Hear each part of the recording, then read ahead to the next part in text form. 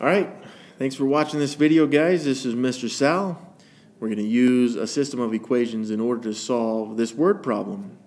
The admission fee at an amusement park is $1.50 for children, $5.20 for adults.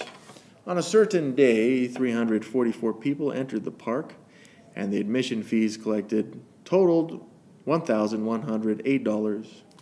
How many children and how many adults were admitted? So we'll start this one using or just writing the equations, which sometimes can be the most difficult part.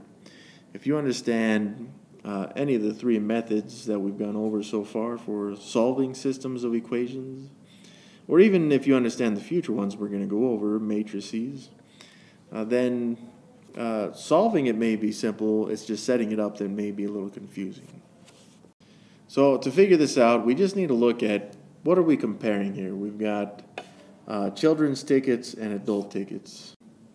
Alright, so I'm going to make these columns like this. So the child or children's information will go below what I've written here, and the adult information will go below this. Now remember, if I combine these, I should have some totals for the equations, or this is just what it equals. That will be this column right here.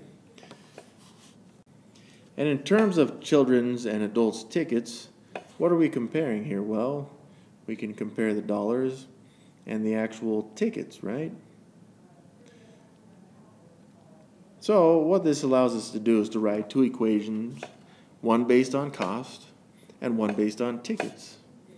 From the children, the cost, we can see there, is $1.50, and we'll say that the children's tickets is X, so that's our X. And if we add that to the adult tickets, which we're going to say is Y, the number of adult tickets, the cost of the adult tickets was $5.20 for each adult ticket. So we'll multiply that by the Y, the number of adult tickets, in order to find the cost. Now, if we combine these together, we can see from the words that they collected in cost $1,108. This gives us the first equation.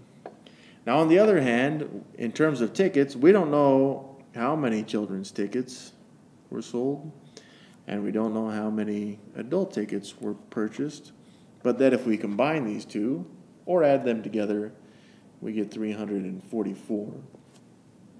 This is the setup for the system of equations. Now, you could find common coefficients between these two equations. However, manipulating the second equation, the ticket equation, will make it very easy to use substitution. So that is the method I'm going to use for this problem. So in this equation, I'm just going to solve for x. I would subtract y from both sides. That will give me this blue equation. X equals, it was 344, then it's minus y.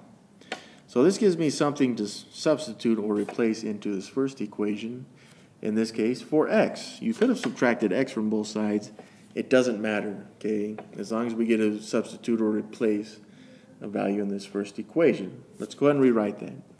Alright, so I've rewritten this top equation here, but instead of x, I've used the 344 minus y. Next thing I'm going to do is to distribute the 150. And from the distribution, we get 516 minus 150y plus 520y equals 1180. Next thing we're going to do is combine like terms.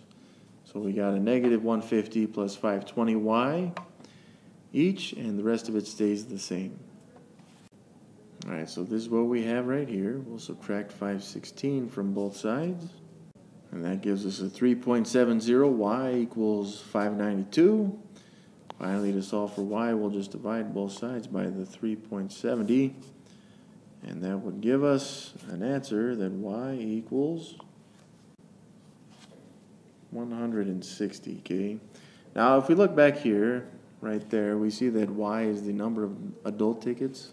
So this would be 160 adult tickets, which is one of our answers here. The next thing we need to do is solve for the x, and since we've already manipulated this equation to solve for x, we can do that pretty quickly, alright? So So we'll just rewrite this. X equals 344 minus the y now is 160. So we've replaced that. 344 minus 160 tells us that x is 184. And x was, back here, we see that it's the number of children's tickets right there. So we'll just box that in and we have our two answers. 184 children's tickets, 160 adult tickets. Once again, please check your answers using the two original equations. Because if one of them is incorrect or false, gives us a false statement, then we need to go back amongst all this work and just double check to see what we did wrong.